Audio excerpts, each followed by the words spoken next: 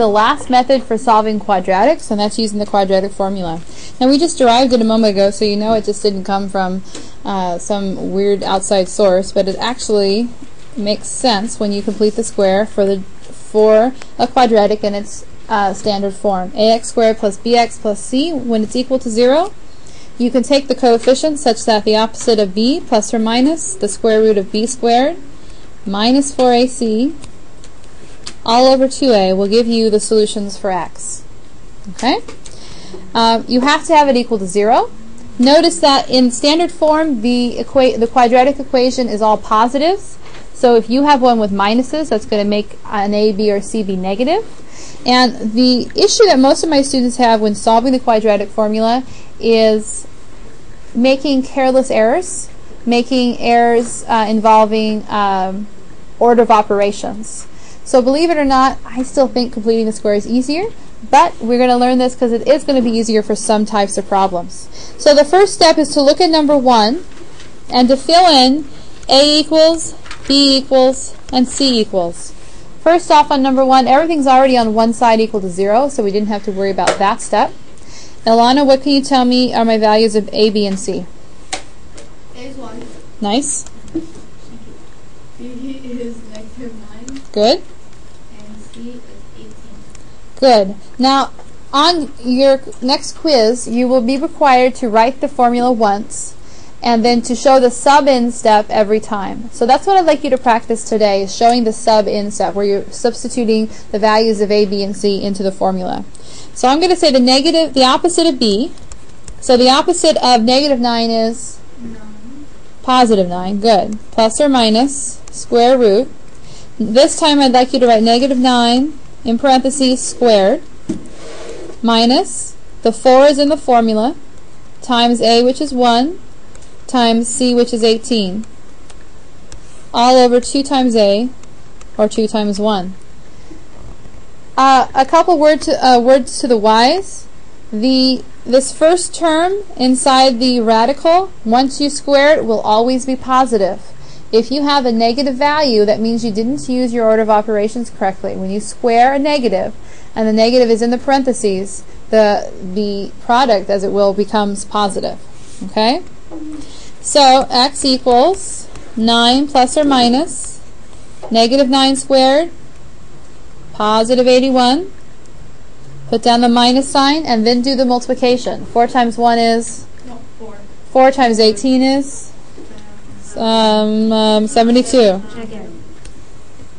So if you have trouble multiplying 4 times 18, you can double 18 and then double that. So doubling 18 gives you 36, doubling 36 gives you 72. Now still we have to take care of the 2 times 1, which is just 2. Now the order of operations, really there's invisible parentheses here. So you need to simplify what's under the radical first. So we're going to subtract 81 minus 72 and get 9, and it's under the square root. Now, before we can do the plus or minus or even the division, we need to take care of the square root. What is the square root of 9? 3. Now, at this point, I'm going to separate it. I'm going to have 9 plus 3 over 2 and 9 minus 3 over 2. Raise your hand if you have issues with what I just wrote. I took the square root of 9. That's where the 3's came from. Anything else? I'm sorry, I thought, yeah. It's all right. That's why I paused. Yeah. All right. Now we need to complete the numerators first. So 9 plus 3 is? 12. Over 2 is 6. And 9 minus 3 is 6, divided by 2 is 3. So we have our two answers, x equals 6 and x equals 3. And yes, this one would have factored. So you just have to pay attention to directions. Sometimes I tell you which method I want you to use. Other times you will get to decide.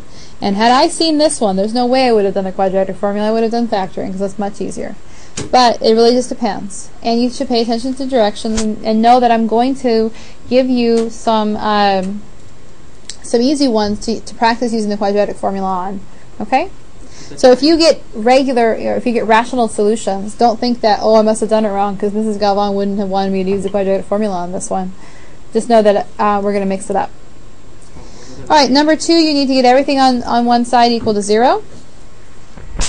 So, Henry, what should I have once I have everything on one side equal to 0?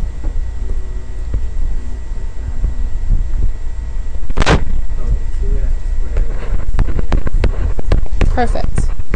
So now we have it in standard form. And A equals, B equals, C equals. Greg Meyerson, what's A, B, and C? 2, -3, -8. Nice. Now let's show the sub-in step. X equals, the opposite of B is going to be positive 3, plus or minus square root, -3 in parentheses squared, minus 4 times A in parentheses, which is 2, times C, which is -8, all over 2 times 2. Now, this provides us with an example of what happens when one of the either A or C is negative. Because instead of subtracting under the radical, we're going to end up adding. Okay? So 3 plus or minus, -3 squared is 9. Remember that first term under the radical, always positive. Put down the minus sign. Now multiply 4 times 2 is 8. 8 times -8, -64. You carefully manage your negatives. We will end up adding. 2 times 2 is 4. Now we have minus a negative, so that becomes plus. So 3 plus or minus, what is 9 plus 64? 73 is not something that can simplify, so we can leave our answer like this.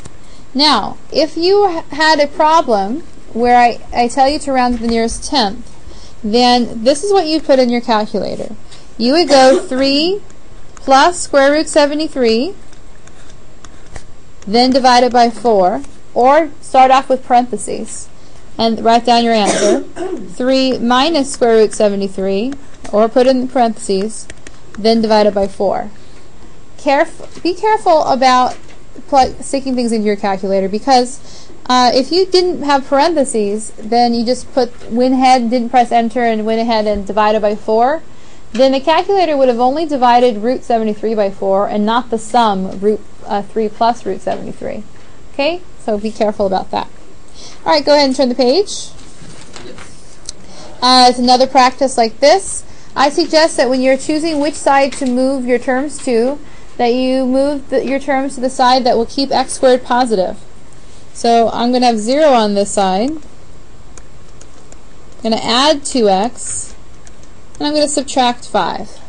I just did the opposite way. I'm just change it.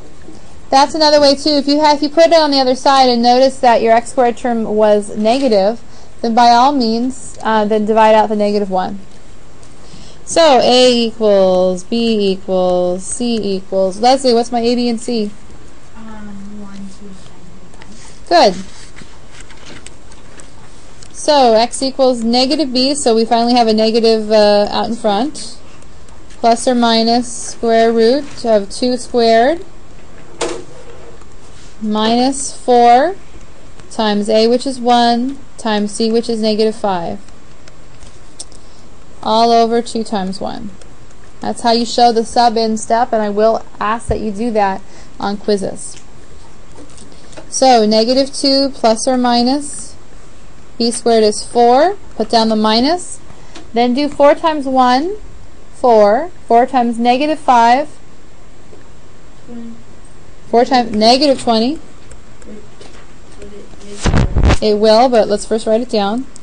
All over 2. Now minus a minus makes a plus. -2 plus or minus, what's 4 and 20? Can square root 24 simplify? No. 2 root 6. 2 root 6, good. Now, can it simplify even more? -1 plus or minus root 6. Nice. Both this one and this one have a common factor. So the step I skipped was saying 2 on the outside, -1 plus root 6 over 2, and those crossed out. So smart. I am. Alright, looking at examples 4 through 6, we're going to talk about the quadratic as a graph. So remember we talked about this in the very beginning, that when you solve a quadratic, its solutions are the same as x-intercepts. And so when you have a parabola, where it crosses the x-axis is the same as if you were to solve that same equation. So looking at number 4, I know that a is negative, but we can leave it like that for now.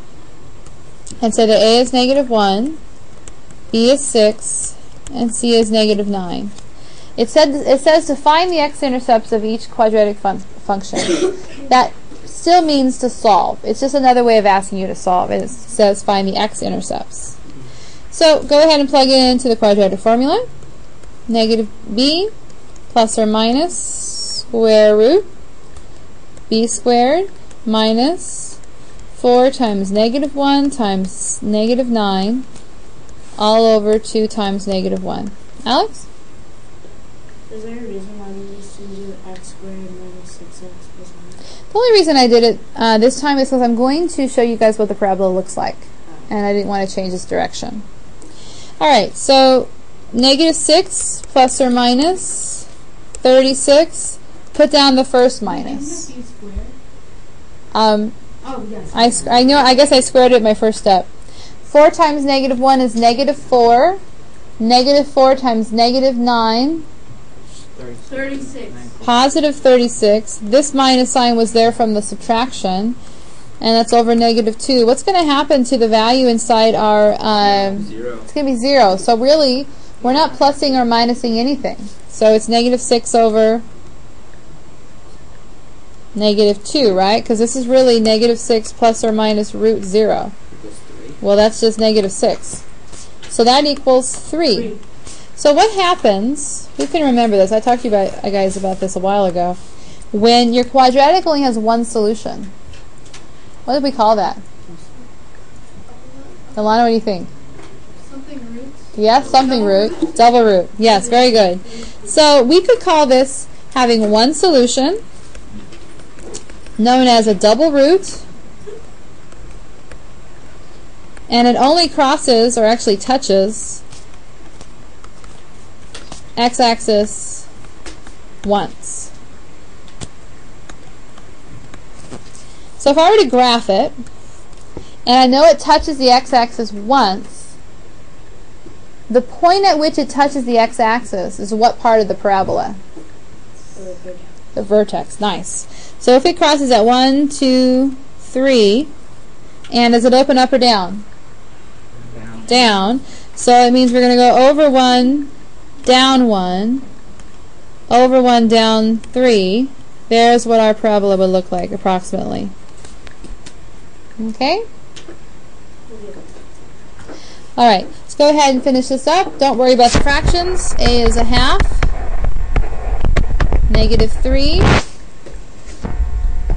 C is 2.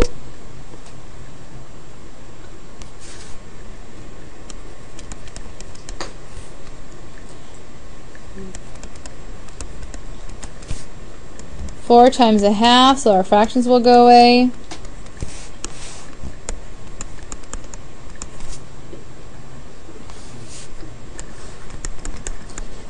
First term of your inside the radical will always be positive. 4 times a half is 2. 2 times 2 is 4. On the bottom, 2 times a half is just 1. So it's just 3 plus or minus root 5. What type of solutions are these? Are they rational or irrational? And how many solutions are there? There's two irrational solutions.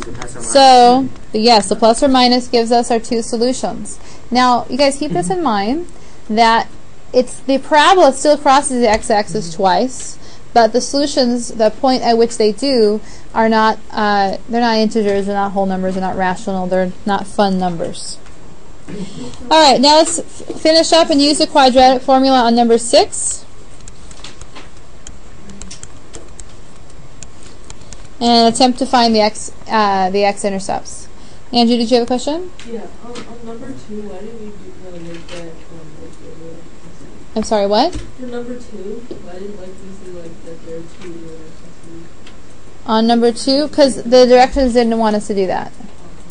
We were practicing solving and we're practicing describing. Alright, so let's go ahead and plug this in. Opposite of b is going to be positive 2. Negative 2 quantity squared minus 4 times 2 times 3 all over 2 times 2. Negative 2 quantity squared is 4. 4 times 2 is 8. 8 times 3 is 24. I'm getting alarmed. What happens when I subtract the numbers inside my radical? Marissa? It's going to be negative. Very good. So 4 minus 24 is negative 20. We cannot take the square root of a negative, so we would say that this quadratic would have no solution. So think carefully. What would the graph look like if it had no solution? Yes, Alex? Up and down. Oh no, wait. Think of it this way. We're finding X-intercepts, right? Yes. We found that there's no X-intercepts. So what does that mean practically for our graph? Vertical. No, Marissa, what do you think? would it be, what would it used to be like, just like that? Well, it would still be a parabola. The problem is it just wouldn't touch the x-axis. So the vertex would be somewhere above the x-axis. The reason why it's somewhere above is because it opens up. Had it been negative, then it could have been somewhere below. All right, good job today.